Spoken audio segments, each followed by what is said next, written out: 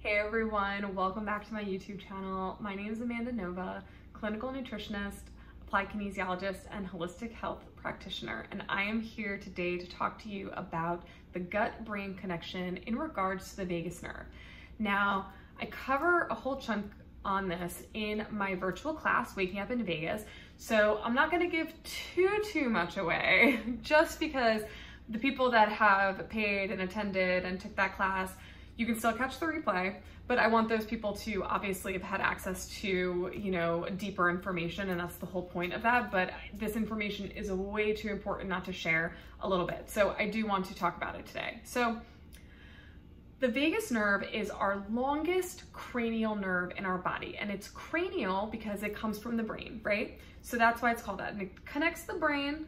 It starts in the brain, I should say, and goes all the way down through our thymus. It's behind our ears, our throat, our esophagus, our thymus, and it's like our heart, our lungs, and it lands in our liver, gallbladder, small intestine, large intestine, so within the gastrointestinal system.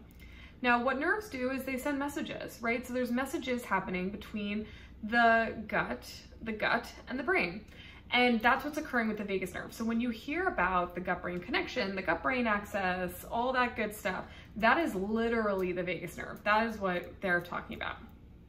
What many people don't know is that 80% of the messages sent through the vagus nerve actually come from the organs, and they go this way, and only 20% come from the brain down.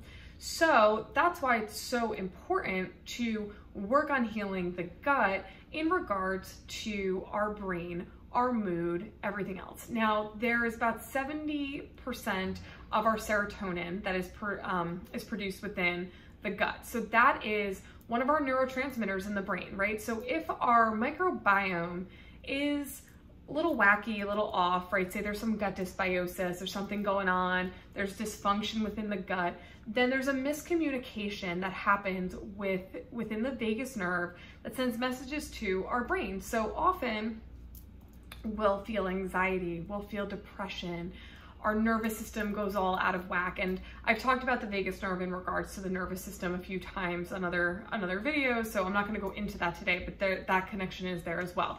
So all the messages get a little bit mixed up if there's something going on within the gut.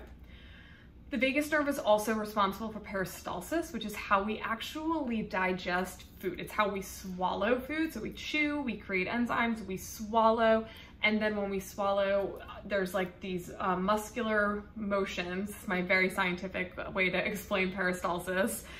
This is just how I learned it in school. But these muscle contractions that send the food all the way down, right? And then send the food and the nutrients where they need to go to be digested, absorbed, and assimilated, right? So if there's an issue with the vagus nerve, there is an issue with peristalsis. So oftentimes people who have vagus nerve dysfunction will have swallowing issues, issues with digestion and undigested food within the stool. So that's a really good way to see. It also impacts our bowel transit time. So a lot of people who have vagus nerve dysfunction are constipated. So there's, again, that disconnection between the brain and the gut in order to tell us when it's time to go to the bathroom, and that muscle contraction of going to the bathroom, essentially, right? That needs to happen. So when there's vagus nerve dysfunction, that often happens from gut dysfunction. There's things like constipation. There's things like issues digesting fats, right? There's gallbladder issues. There's issues with detoxing through the liver. So it's connected to all these various things.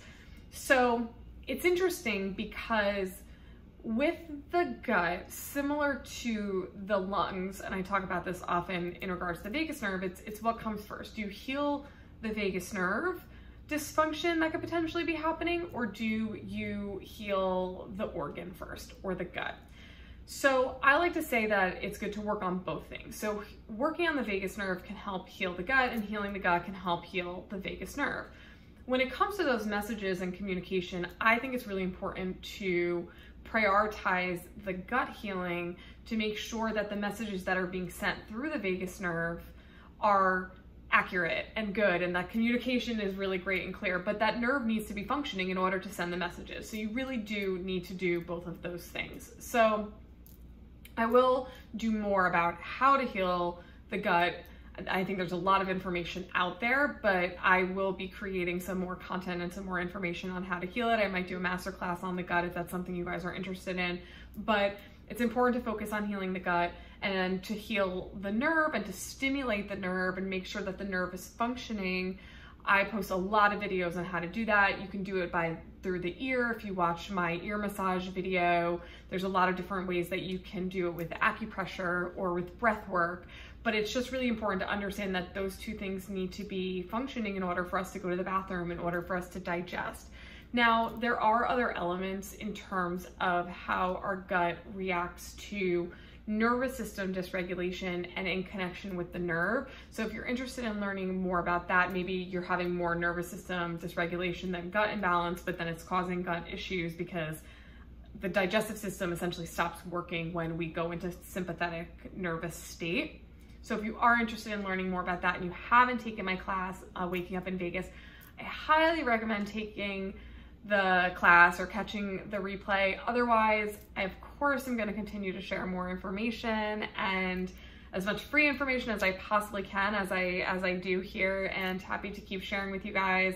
I hope you found this to be beneficial and instructive. Please leave a comment if you have any questions. Like, subscribe, do the thing, and I will put all the links in the caption. And looking forward to talking with you guys again soon. Thanks, bye.